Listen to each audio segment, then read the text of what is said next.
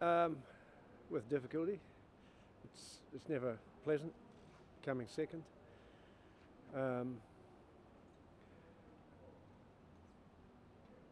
So it's not something you enjoy, but we do need to reflect on it because there was a lot of messages in there for us, and we'll do that. Obviously, recovering's a big priority for the boys first, and reflecting on that outing, and then really honing in on the one that's coming. What do you think the main issue? Probably decision making, options taken that weren't in our best interests, which obviously made New Zealand's life a lot easier than it needed to be. The Boks at home, you think it might be a bit of more determined performance from by the Boks? You see it being quite a challenge in Durban. Yeah, it's clearly a different Boks side from the one we met in Sydney. They've obviously been sitting here and wouldn't have enjoyed observing the recent fixtures. So, and you've got a World Cup coming, and the squad hasn't been resolved yet, so they've got an awful lot to play for, and it's essentially the incumbent World Cup squad that'll be running out. So, yeah, it'll be totally different. Been quite a long trip. Takes the players some time just to settle into Durban, or just settle into the body clock, getting in right again. Oh yeah, the boys will do that. They'll do that quickly. They're adept at that now. They're experienced. They know what's involved. They know what they need to do, and we'll get it done and prepare well for Saturday. So you feel that maybe the Springboks obviously bring back the old guard and everything else, but you feel there might be a bit of rust there. Most of the match plates. Oh look, that's with experience. Rust isn't an issue.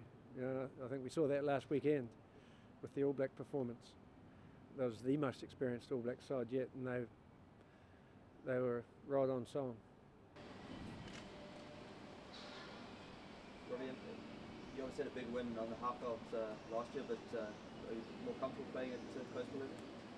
Yeah, I wouldn't call it a big win.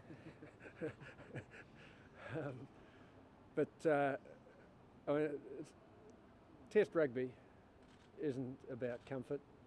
So, yeah, to suggest we're more comfortable playing at sea level, the answer is probably no. But the great thing about playing in South Africa is it doesn't matter where you play, you're playing in a great cauldron. And Kings Park is one of the great rugby stadiums, so we do enjoy that. How much have you, with the World Cup obviously coming very quickly, how much do you reflect as far as that, the weekend's performance is concerned, and what needs to be built on ahead of the World Cup?